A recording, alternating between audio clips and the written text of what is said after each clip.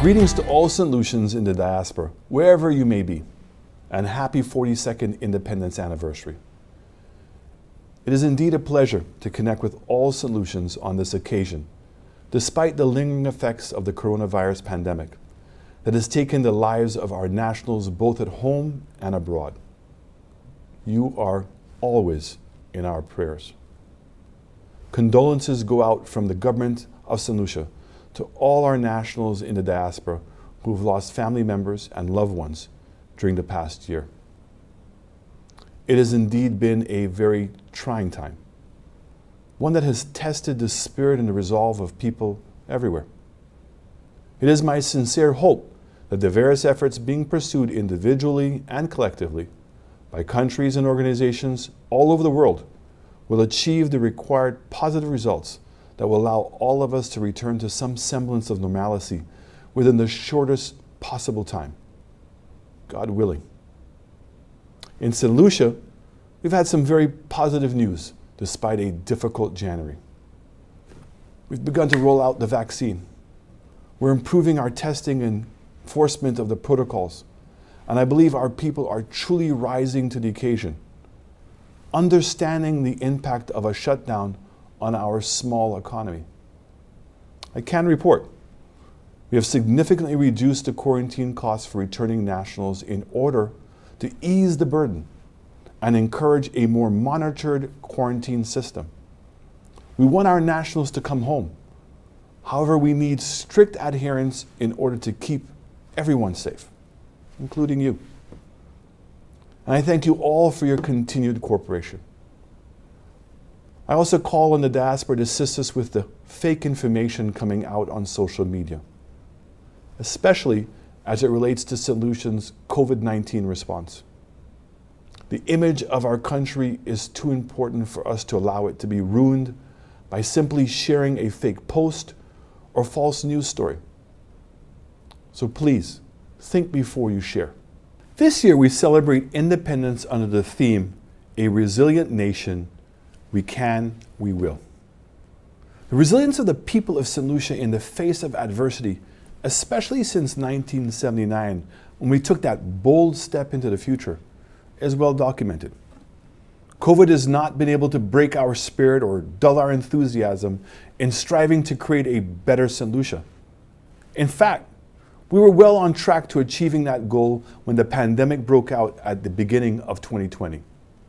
By then, we'd brought back economic growth to St. Lucia. We'd managed to significantly reduce unemployment levels, as well as our debt to GDP ratio. Foreign direct investment that has become so vital in spurring economic activity had started returning to St. Lucia. We've been able to attract several call centers to our shores, including Ojo Labs and recently ITEL BPO, who are already expanding in the south of the island. This has ensured that hundreds of St. Lucians remained employed despite the pandemic. We've continued to push on with our major projects, such as the Honora International Airport, the St. Jude Hospital, and our road improvement plans. The government of St. Lucia is forever grateful for the assistance being given to our country by our nationals abroad, whether in the form of advocacy, mobilizing assistance for the island in times of disaster, or by direct investment, or even introducing potential investors. Under the leadership of our Minister of External Affairs, the Honorable Sarah Flood-Boburn, our overseas offices have assisted in so many areas, including security, healthcare, and education. We've received help with border control, fire trucks, and ambulances. There have been donations of medicines, ventilators, e-books, and doors have been opened to new opportunities for St. Lucia to form meaningful partnerships, such as with the World Economic Forum. I'm so very proud of all the support staff for the St. Lucia around the world, as my aim with our overseas offices was always to have them function more effectively when it comes to lobbying on our behalf and attracting positive investment and interest in St. Lucia. On this independence anniversary, my message to St. Lucians in the diaspora is to stay the course and remain focused. I urge you to continue playing that role so we keep working to build a St. Lucia we can always be proud of. I know you always keep St. Lucia in your hearts, and please know you're always in ours. Once again, a happy Independence Day to all. We can and we will.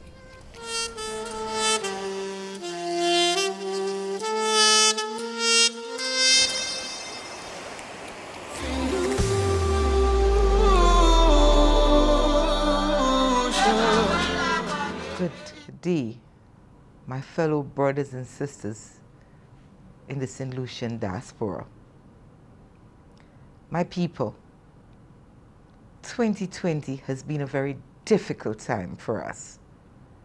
We have seen life like we've never seen it before, or we never expected. I have seen pain and grief like I have never seen in my life on this earth. It has been very, very tough for every one of us. But as our independence theme says, we are a resilient nation. We can and we will. We are people who have been through terrible adversities in the past. I've seen St. Lucia go through troughs and storms and hurricanes and all kinds of natural disasters that could have devastated this country. It wiped out our banana industry at one point in time. It caused us loss of lives and a lot of grief from deaths from, for our families. Yet St. Lucia recovered. St. Lucians are resilient. This COVID-19 cannot defeat us. When it first came and it first started, we did not know what this was. We had never experienced anything like this. So for a while, it shut us in. For a while, we were chased to cover and hover and hide. It damaged us, our economic status.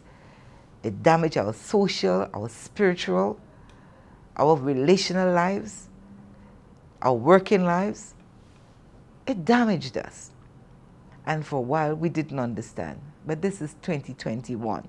We're on the dawn of our 42nd independence anniversary. And when we reflect and we recall the meaning of our independence, we recall what we are as a nation and as a people, we say to COVID-19, you cannot defeat us. We will wear our mask, we'll practice social distancing, we will wash our hands and sanitize our hands, we will stay 6 feet away from people. We will not go where we normally go and do what we normally used to do. Why? Because we want to do all of that again. We want to go back to our lives as we used to have it. And the only way that we can do that is to defeat the enemy. And defeating the enemy is COVID-19. Whatever it may be, however it may have come, the fact is it is here and we need to get rid of it so that we can get back to life and to living. We are a strong set of people. Not only have we survived and pulled through and stood resilient as a nation, but as a race, as a people of color, we have gone through so much, and here we are still. We're still standing. We're still building. We're still developing. We're all over the world, still pressing and pushing up. COVID-19 cannot defeat us. It is either it or us. And we as a nation, we as a people have chosen that it's going to be us. Because when we look at the world, when we think back on the past, there have been pandemics before. And like every other warfare, there have been casualties. But they survived and we are here. So then we too, we've had casualties, yes. But those of us who are standing are the army that can defeat and beat COVID-19. We know how. We have the tools to equip us to defeat it. We determine how quickly it goes away and what we need to do so that we can get back to our lives and to living. We had so many plans for returning home, for investing, for trading, You know, so many things that you had on hold with our office is standing there now. Why? Because of COVID-19. I want it gone. You want it gone. Our government wants it gone. Our nation wants it gone. And how can that happen? We all come together and we make it go away. We do what we need to do to make it go away. This is our 42nd independence anniversary. We are a liberated people in more ways than just being independent. And so, celebrate with a glass for me. Take a flag and celebrate. Put on some Creole music and dance. But no matter what you do, put on the television and look at some old reruns of past independence. Do whatever you need to do, but celebrate. Do not sit and be despondent. Feel sorry for yourself. Allow this psychological thing to take over your mind. Do not allow COVID-19 to cause you to lose the joy of the significance of our 42nd independence anniversary. We are a resilient nation. We are a resilient people. We can do this. Together, we can do it. And you know what? We will do it. Because with God on our side, with us following what we need to do, with the determination that we are coming out of this, and we have to. The Spanish flu went away. Other pandemics went away. COVID-19 will go away. How quickly it goes away determines on us. It depends on us, what we do and how determined we are. We can. We will. I will see you later in 2021. I look forward to seeing you all again. I'm very grateful to all of you. I love you. St. Lucia loves you. The government of St. Lucia is determined to do whatever they need to do to create and continue building this engagement with our diaspora. You know that. You've seen what has been happening. You know that the government is serious about the engagement with the diaspora. Never before have we had so much going on with you and St. Lucia. We love you. We want you to come home. Join us to defeat this COVID-19 and embrace our beautiful land. See you in 2021 later. God bless you all.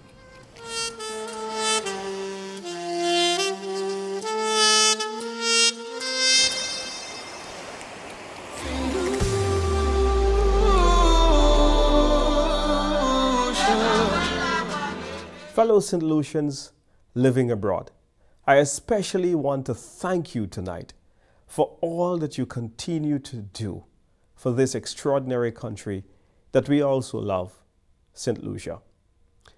I want to tonight celebrate all of the decades old of painstaking sacrifices that you have made. And even while you may live in distant lands, your love, your compassion, your care, and your interest in our advancement and development has never dwindled. And so for this, we are extremely thankful and extremely grateful to you.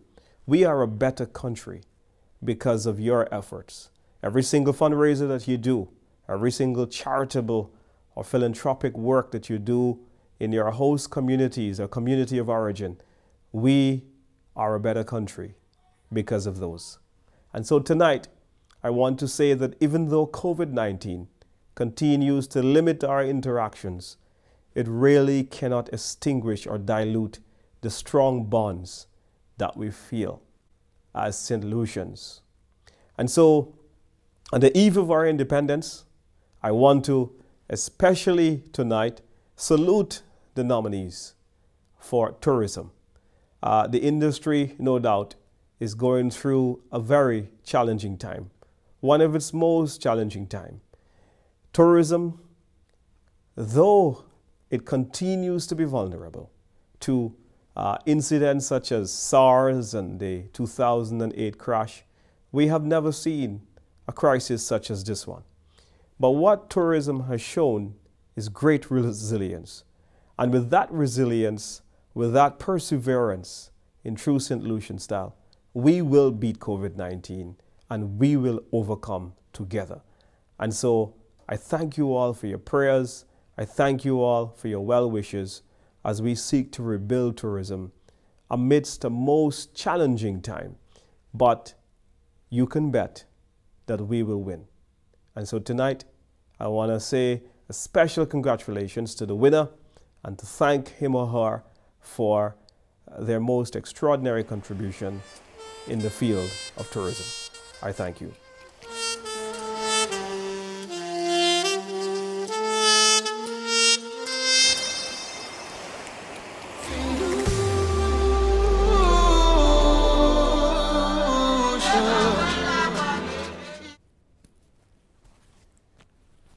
The 2019 novel coronavirus COVID-19 pandemic has caused an unparalleled health crisis and disrupted every aspect of social and business activity across the globe. In response to the pandemic, the government of St. Lucia implemented necessary measures to protect the health and safety of its citizenry.